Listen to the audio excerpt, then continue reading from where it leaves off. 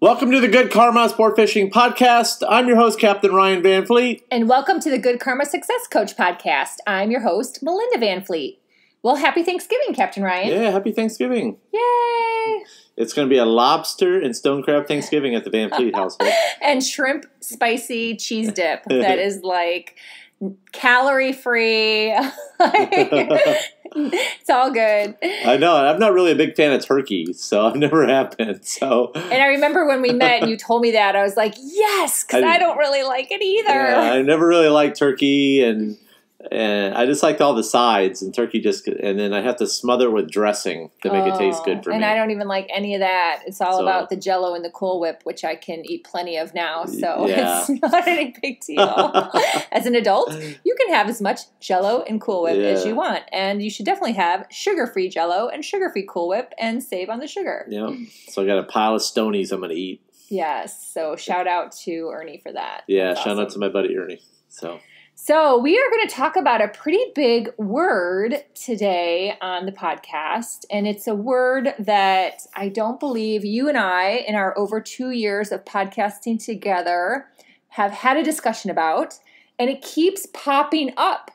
It's the craziest thing, and I always believe and know that when something keeps popping up, it's meant to be shared, it's meant to be thought about more, it's meant to be discussed, and that word is failure.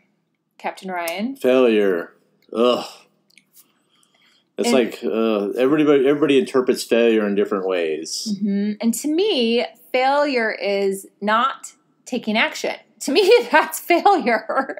Really, when you don't take action and you don't do something, that is failure. You're not even giving yourself a chance. Right. So how this started popping up was when I interviewed Jamie and Joshua McNew, who own Jake Kindred here in the Keys. It's a hair salon, and it's where I get my hair cut. Jamie cuts my hair. And if you follow me, you know I have been writing more for our local paper, which is in print and online, called Upper Keys Weekly. And a few months ago, I started picking up doing interviews, which Jim, the editor, had asked me if I wanted to pick up some extra articles, and he needed some help with interviews. So I interviewed Jamie and Josh, and they were sharing their story, and it was kind of similar in the way of Ryan and I's from 2009, in that failure wasn't an option, and that's what she said. Josh had bought the business right after Irma, which, if anyone knows what happened to us here in South Florida and the Keys, Hurricane Irma really, really crushed us, to be honest. And here is someone buying a business, right? Like right after this major hurricane that was devastating to our community. And then Jamie ended up deciding to quit her very good job to, work with him side by side. And she just said, failure wasn't an option. And it's just so true. And that's how we felt when we moved down here and started over from scratch. We didn't talk about failure. We just knew that we were hard workers and we had huge faith in ourselves and in God, and we would figure it out. We never talked about failure. It just wasn't one of those things. It never really it didn't come up at all, actually. Yeah. If anything, it came up with where we could feel energy from other people. Right. And then we managed, Ryan and I would talk about that in terms of them, and either like cut ties with them or speak to them less is really how we had to manage that. But we didn't have that as fear between us. We just rolled up our sleeves and kept going, taking action. And, not every day was sunshine and rainbows, as I say at the beginning of my podcast intro, but we just accepted that. We just accepted that, and we just kept going, and we never really thought about failure. It wasn't an option. No, it wasn't. And a lot of people, a lot of people have short-term memories. We went through, when we came down here, this place was a ghost town. Oh my gosh. The recession, the real estate market crash, and a lot of, everybody tends to have short-term memories, and they don't remember that. But, that's when I started my business, was during the first big recession. So the Keys was nothing like, it's crazy how it's rebounded and times have changed, but in such a short period of time. But this place was a ghost town. So a lot of business, we had the oil spill happened around the same time. Yep. That scared everybody away. The media really like ripped on the Keys with that. So, and along with Irma, it's like everybody said the Keys was no more. It was really, the media really went after it. So, and it really hurt us. So yeah, the Gulf spill. Yeah, the Gulf spill, then you had Irma, and you had all that stuff to it. So, yeah, it was just, failure wasn't an option. Yeah. But where I started to think about it is, if you would have, let's say, shared your dream, like I wasn't on board, let's say, right? I could have easily poked a gazillion holes in it because, number one, we were already in our mid-30s. Yep. You didn't know how to sport fish. You were fishing on, rivers and lakes up in the Midwest. No idea. No clue. We didn't own a boat. You didn't have family that was in the business. And we'd never even been here, and we didn't have any money. And now we were like starting something from scratch again, right after a recession in the sport fishing capital of the world, like the most competitive, cutthroat place in one of the craziest business models you can possibly imagine. People have no friggin' clue. And I could have said no. I could have said, no, we're going to fail. Like, doesn't make sense. This is stupid. Like, get a real job. Do something else. Right? But it wasn't. We just kept going. Yeah, we just did it. I know. Call us crazy, I guess. But it kind of came to light yesterday when I had a conversation with a very close friend of mine who I love with all my heart. So this is nothing negative about the conversation at all, but it really made me bring it full circle again. I was like, okay, this keeps popping up as a topic. And she had said something to me, asking me a question about failure. And my soul was like, yeah, no, like I don't fail. Like this is not an option. And then she was talking about a friend of hers and a business idea. And I was like, how does anyone know, right? You really don't know until you try. You don't know until you try. And failure is not trying. Failure is not giving it a shot. We have one life to live, basically. Let's put it that way. And if you don't try things and take action and work towards something, then you have no idea. And that's really the ultimate failure. That's the ultimate failure. That's the ultimate failure. Because then you live your life with regrets. So if you had this dream in your heart to be a charter boat captain, and then you never did it, and then all of a sudden you're, 85 years old, that would be the failure. Yeah. And I just went fishing. I mean, I had those days. I'd have days where I'd be like, oh my gosh, I think I would fail. But I didn't really fail because I caught fish.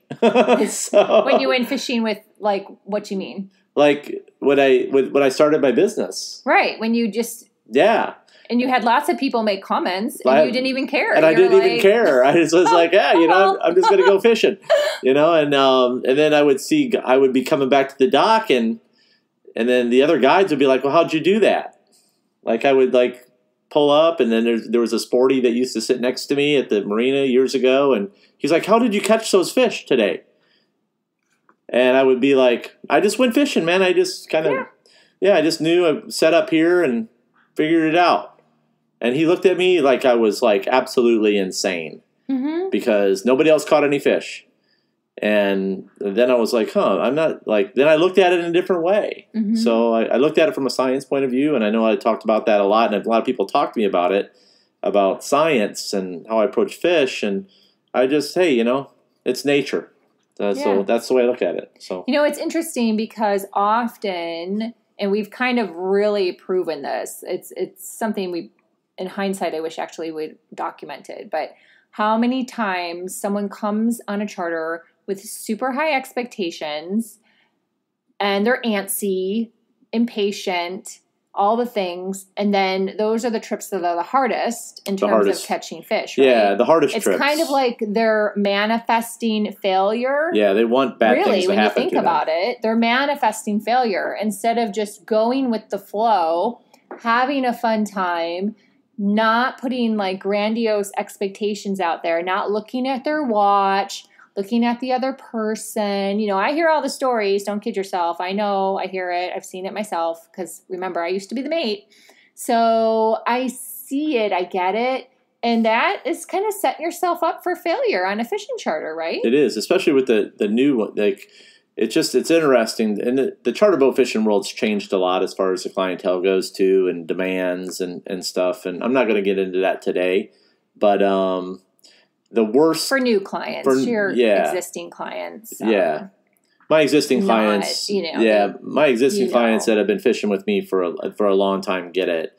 And they've seen my changes over the years as far as how I've had to learn to adapt to the fishery to make it more successful for them because they see changes. And then I teach them the changes and why I'm doing things differently, and then they get it. So it's just a lot of the new people I'm seeing right now. Yeah. So it's important to know that when you do something in your life, take out the time.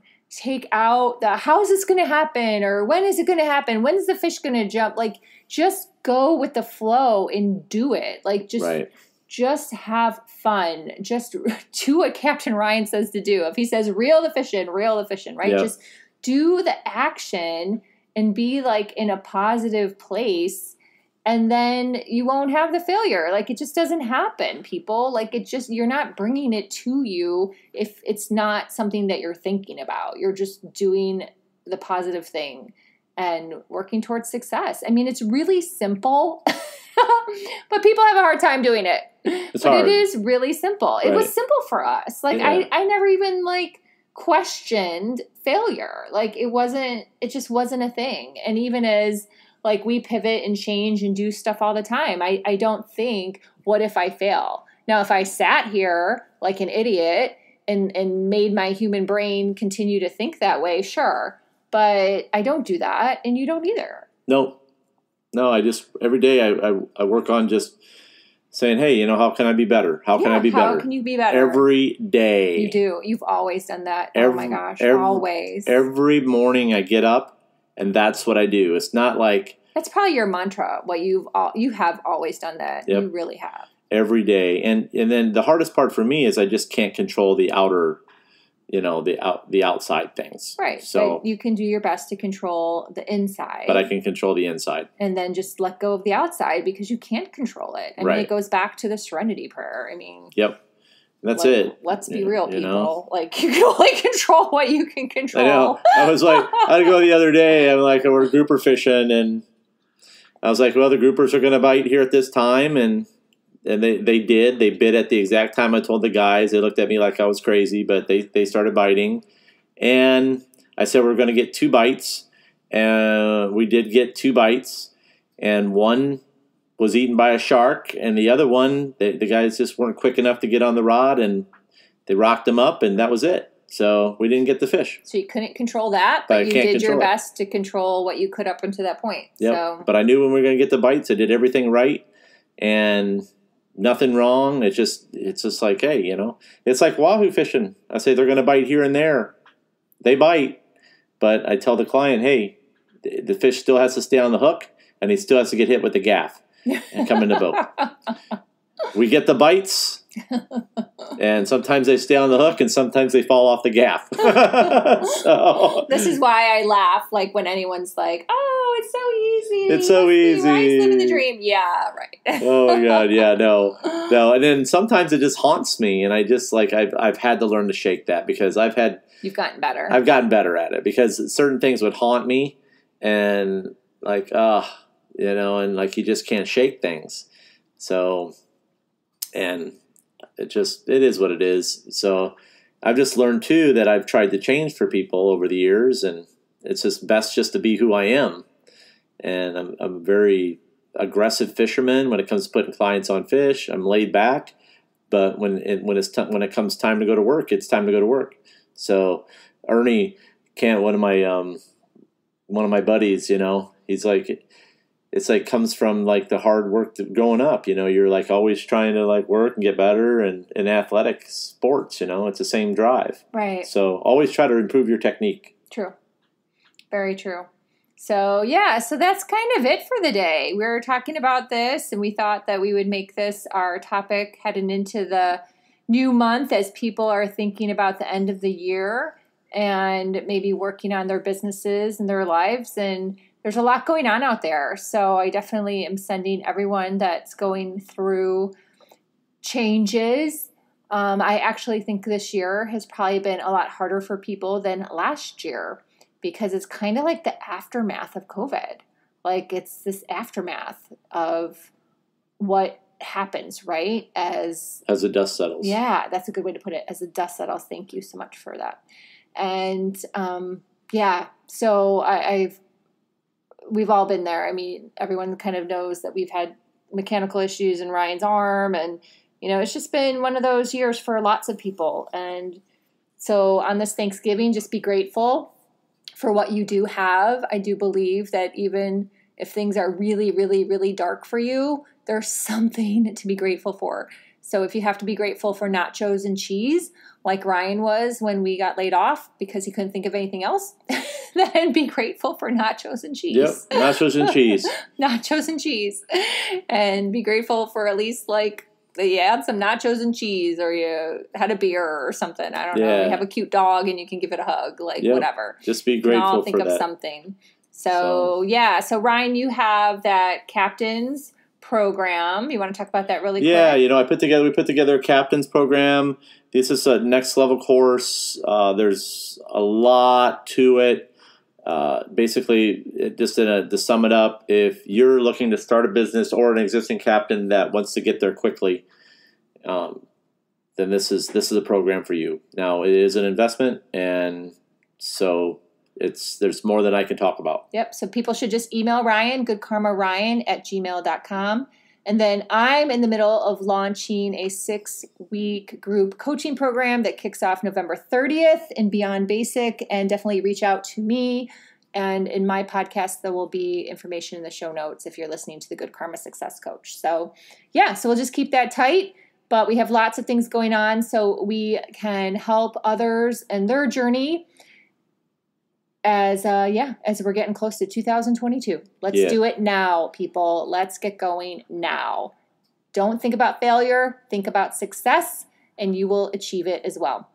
So that's all I got. Thank you for listening. That's it. That's all I got, guys. You can follow me on Instagram at goodkarma_sportfishing_FLKeys, and you can find Melinda at Facebook, LinkedIn, and Instagram. On Instagram, it's Melinda_Van Fleet. So, that's it, guys. Happy Thanksgiving. Happy Thanksgiving. And remember, anytime you're fishing, it's all good. Thanks for listening.